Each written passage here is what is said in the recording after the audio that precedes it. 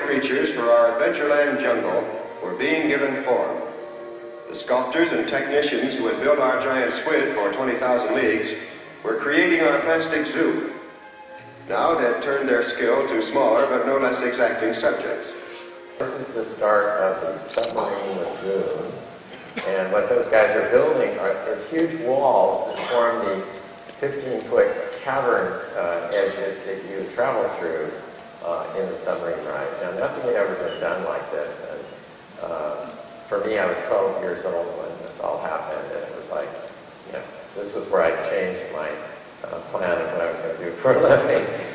See, there's the loading area that used to say presented by Bank of America, and the building with the trees that were, by mistake, put on the top of the building, that's all there. Just great. Now we're looking at the admin building, and that's Ron Dominguez's house in the foreground that we had as the admin center at Disneyland. We're on top of the Matterhorn, right? Yeah, we're on top of the Matterhorn. And this building is important because you know part of it from the dinosaurs that inhabit the middle of that building. So all those offices get to listen to